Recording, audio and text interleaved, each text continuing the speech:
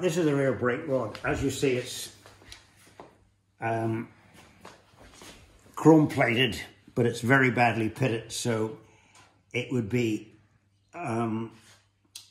uneconomical to try and get the plater to plate that, because he would spend hours trying to get it prepared smooth. So what we're going to do, we've got another bit of rod here. This is just ordinary quarter steel rod. I'm going to put threads on either end so that we can just use that. So we'll pop onto the lathe here. So we could pop this through here. We're going to put a thread on it here. So we need a thread. The length of the thread, so that's 5/8 thread. So what we're going to do is put a depth of 5/8 thread on here. So what we do here, you measure it on there and you put a little mark there. So that's where you're going to thread up to, right? So then this is your die, as you see, quarter 26, which is cycle thread. So you swing that around there. It's probably safer to take that out of there because that can grab you. And so then what we're going to do, we're going to go back on speed. I cut about 26 or 60, and we're going to bring this up here. And then we're going to put the die on here. But what we're going to do is put that there like that. So that pushes the die through up to there, right? So we've got some light in the job. Got some cutting oil. So we've got some contact there. And off we go.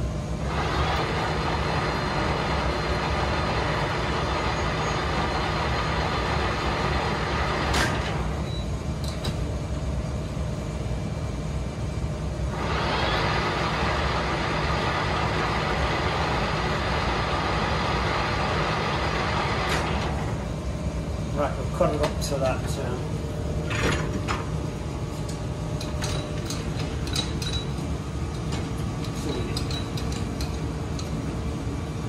Put it in reverse.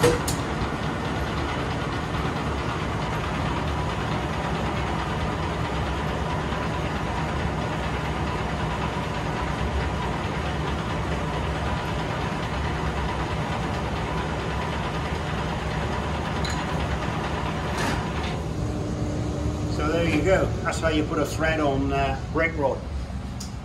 Drop the chain guard out of position.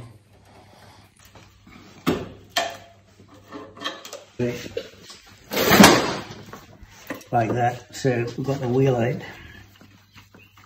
Just have a quick look at the brake shoes. We'll need to photograph that spacer in there because that's important to get it back together. Somebody's been in there quite recently because you can see not a lot of wear. Very important thing you got to do here, which the previous person hasn't done. Mark those so when you're putting it back together, you've got them correct. So we just drop the wheel out. As we spoke about the tire before, pretty grotty. We've got some spare holes to weld up here too because, as I said, there was a pillion fitted to the rear mudguard in its life sometime. But we won't be fitting a pillion because it's a bit crazy, because if you were really going to fit a pillion, you would have to make a frame out from the main frame, the way the Vincents did. But as it was an optional extra, we'll only ever using the bike solo anyway. We don't carry passengers on the back of them, so we'll weld those up nicely and make that as it left the factory, not secured. So we drop that off here, and that's coming out there. So that's the rear guard. A lot of work on that, as you can see. And then this is the carrier. We needn't worry about handed, because you've got the lifting handle on this side, and that's concaved in there for the toolbox, so it's not reversible. Another trick of the trade was whenever you get butchered up nuts like this, we'll do the renovation on the nut, because there's no point in down to Halfords because you wouldn't get any. So I'm just going to wire brush that off to see what the damage is. Quite a tricky process, but after you've done it for about 50 years, it's quite easy. So what we do to get the flats back on here again, not many people do this, but I do because it's quite heavy.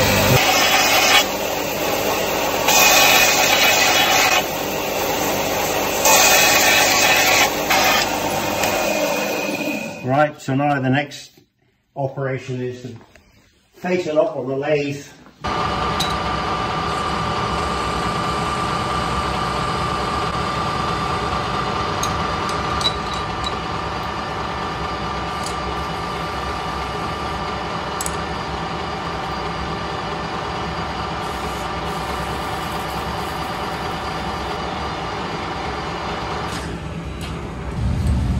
There you go, good as new.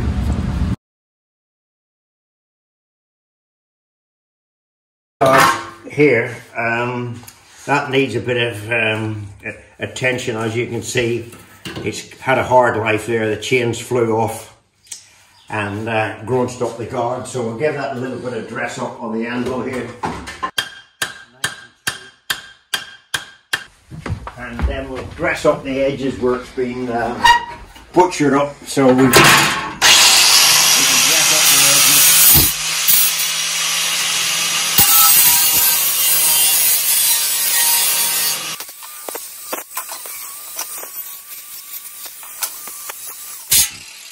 So that's all the edges nicely dressed up.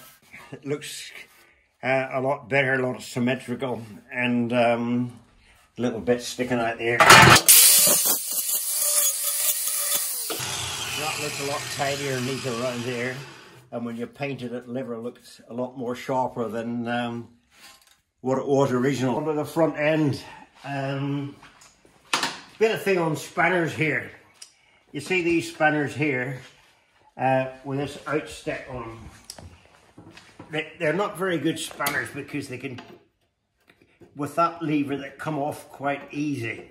Whereas if you get a straight spanner like that there, it's much more sensible. But then again, that one's handier for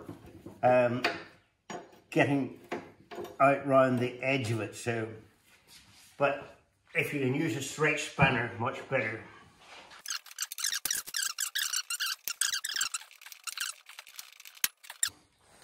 We'll press on with getting the front wheel out, so we're going to drop.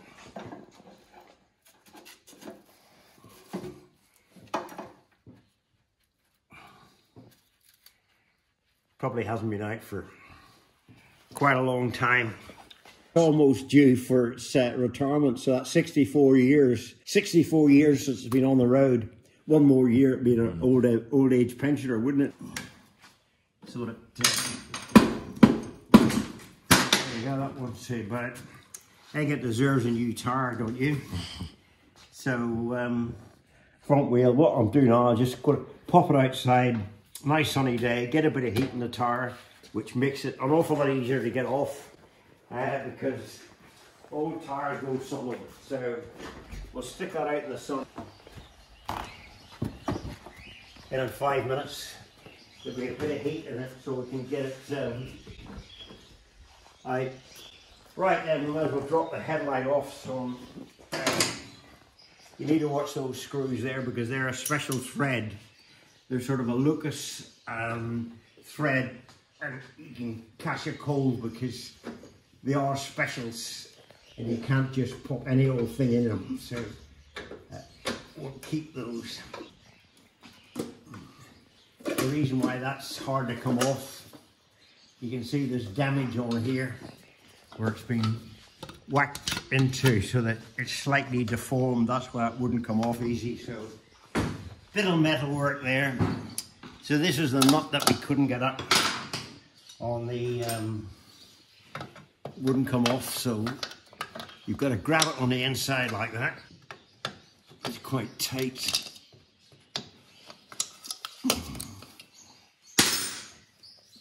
So that's it. Cracked now. Obviously we just have this off.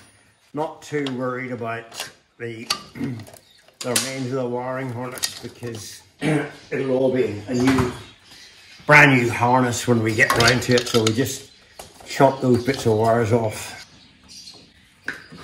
There you go, that's the old headlight. So I just sideline that for the moment because it's all got to be stripped out and addressed and looked after. Might as well drop the horn off next. So I'm just going to take a photograph of myself because that's important, that when you're putting it back together you get those, which one goes on the inside and which goes on the outside. So I might as well take one of these Speedo mount too, so I'm not wrecking my brains to see how it went back together, how it goes back together. So we head into the front Mudguard here. These are all butchered up. We just replace all those because they're all well past their best.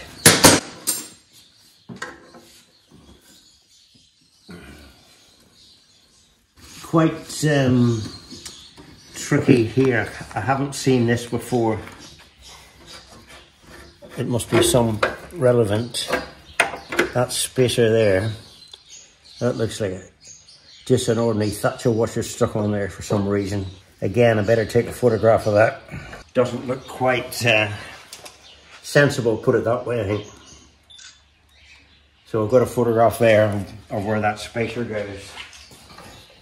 It's funny how that Thatcher washer stuck on there. Can't believe that. Maybe get through here onto it. Right, that's relatively easy. Give it a bit of a poke out. Right, front Mudguard off.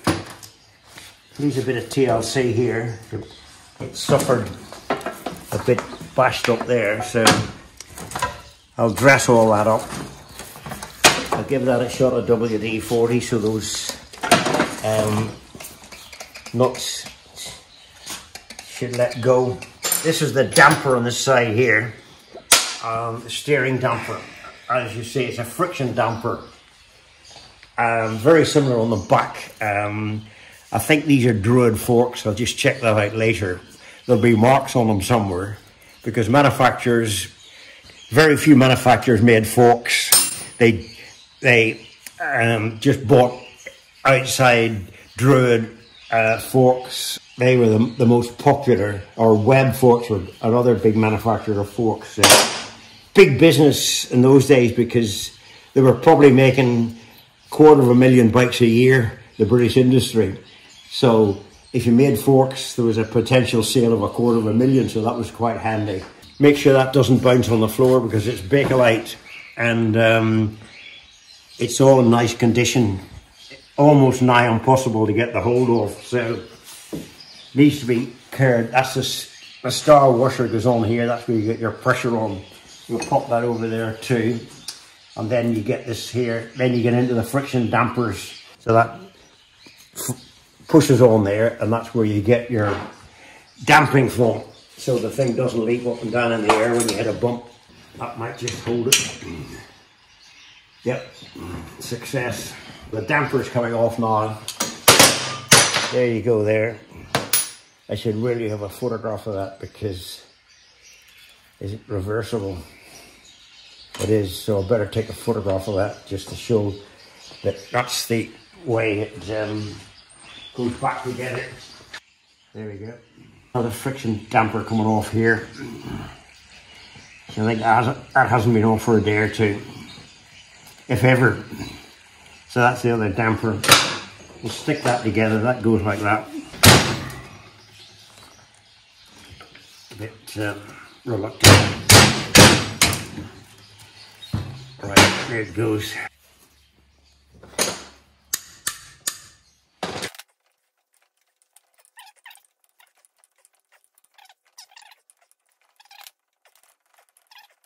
Right, that's it. So we can lift that out complete with a speedo. The cable that we couldn't get at was because that was locked in there, so we can address that later. Next step, if we drop these links off, then the forks can go out that way, theoretically. Just a bit tight, but with a bit of persuasion. There you go. Generally, there's Druid marked on the side of there, or web, but it doesn't seem to be happening on this one. The reason why you use a copper mallet is because you don't damage the threads then.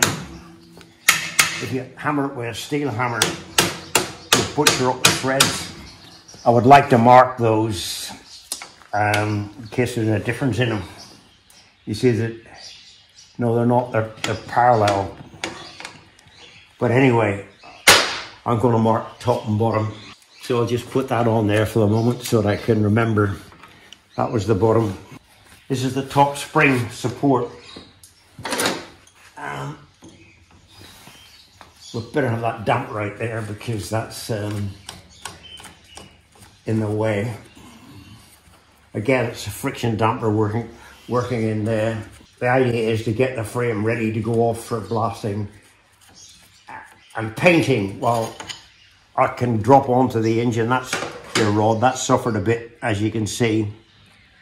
We still ain't got the name. Patent. Looks very much like web to me. You see how hitting that sideways was much more satisfactory than trying to go over the top when it was going like that all the time. So anyway, here we go. Definitely hasn't been out for a day or two. In the early days, you could get different spring ratings, different sizes springs for different forks. So obviously heavy riders needed heavier springs than lightweights. Very important. You've got shims in here. You see? There and there.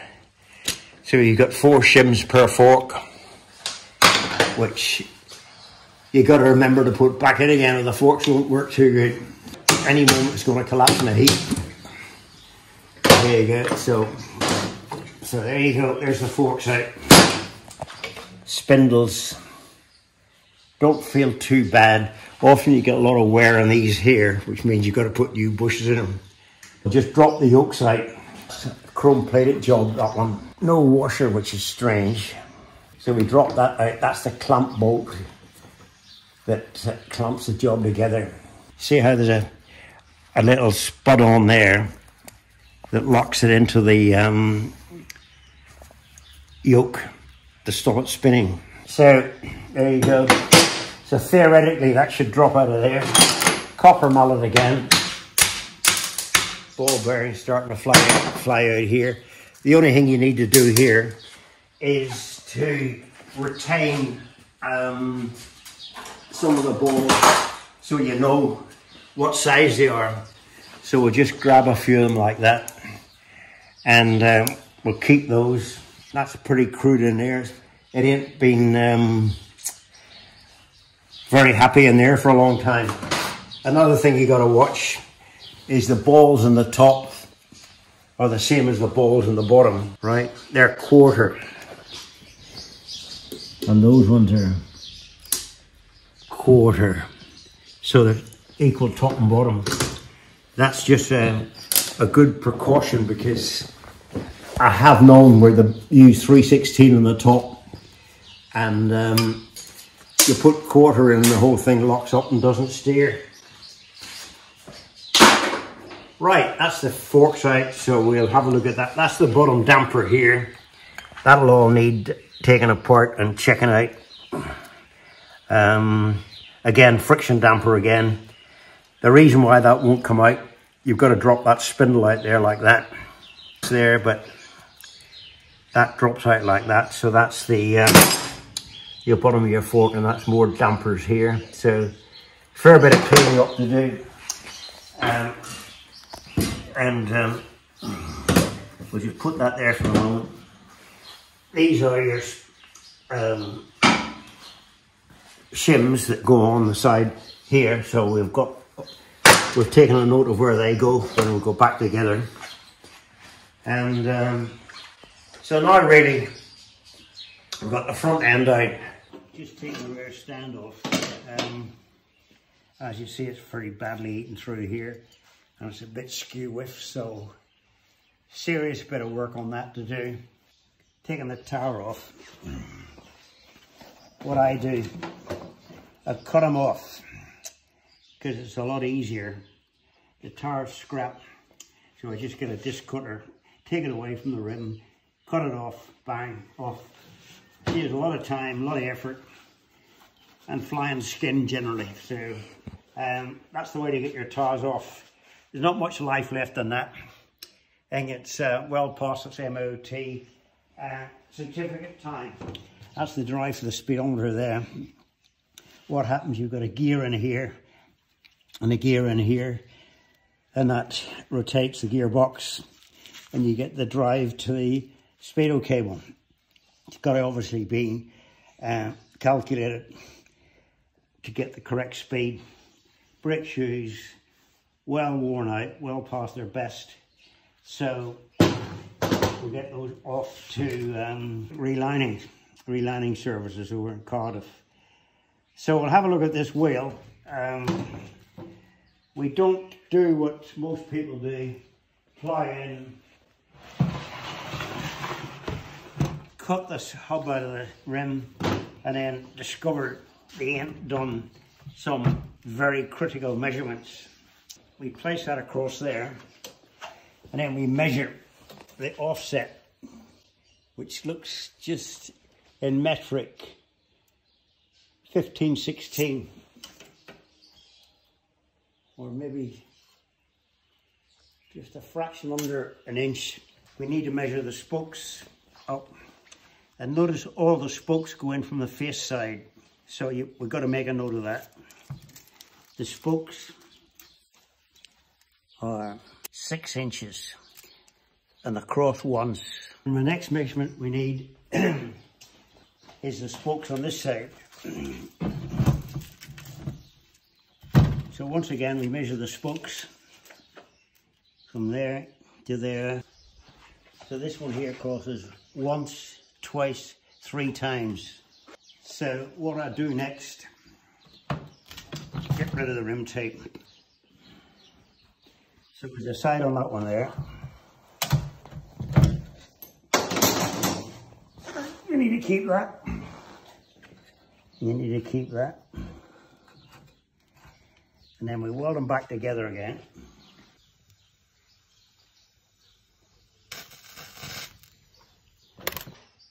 That's what you end up with there. So you've got 2 spokes. That's from the rear, one side, the other side. That's a spoke gauge, which tells you the width of the spoke, number 8, right? Number 8. But you'll find with these ones here, 8, 10 butted. Are you with me? So you've got 8 on that side, the swedge down there, and then the main spoke is 10 gauge. These ones here look far too light for me. I feel they're not correct, and I'm not going to put as light as spokes in as those. I'm going to stick to 8, 10 butted, right? So we've got the length of those, we've got the gauge of the spokes, we've got the number of crosses, and we've got the offset. So it's inch and 15/16 offset, brake side, spokes going, hello Olga. We've got the flangers on there, length of both spokes, the number of crosses, and the size of spokes. So That's the front done, right? If you place that on there like that, if you get the valve there, right?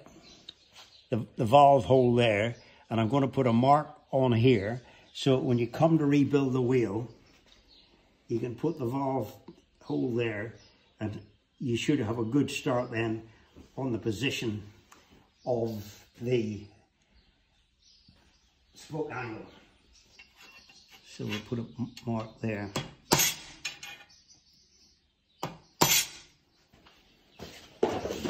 That's the rear rim we've got. We managed to have one in stock. Front one we'll have to order it in.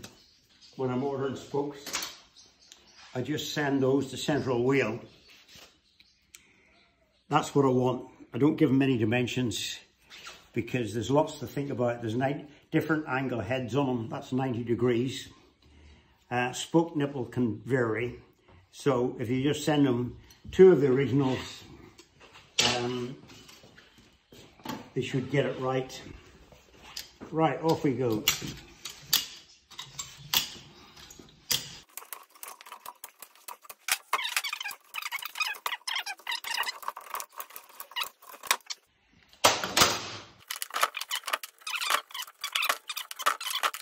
Or 36, 38, 40 hole.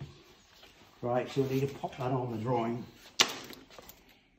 40 hole rim. And also, it's a WM2 rim.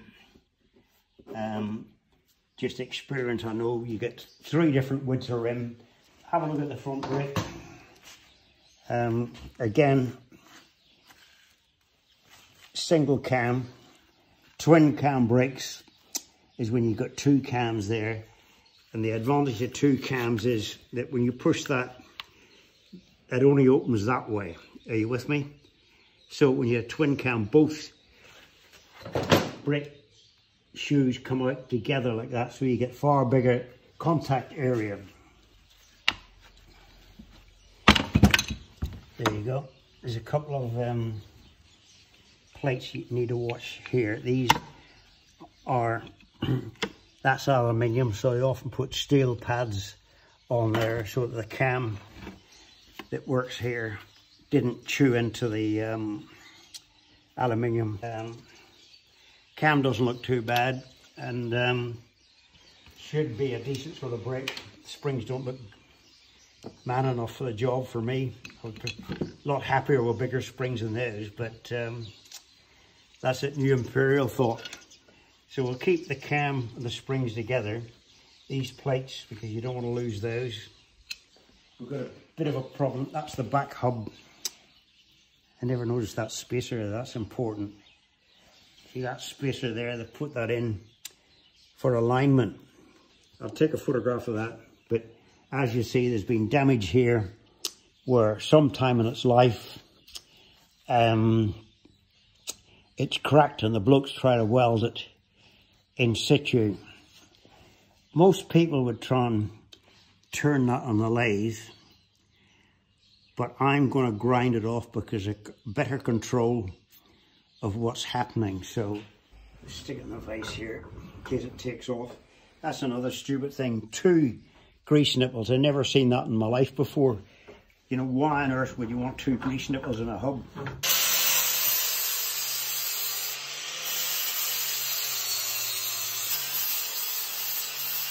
Much quicker than a lathe.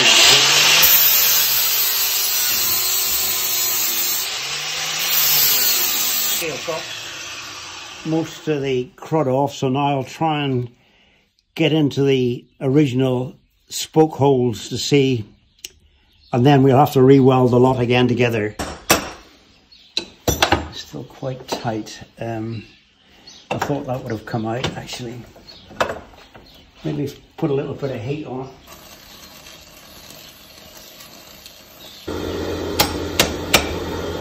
Right, I've got one out now, so nearly out. So what we'll have to do is re-weld that proper and then redo the holes. because that weld is very poor quality. But obviously that's cracked across there, probably due to someone over tightening this spoke, so they've just ripped the thing apart. So anyway, we're pretty well up to speed. We'll just drop this apart and get it ready for grip blasting and then the painters.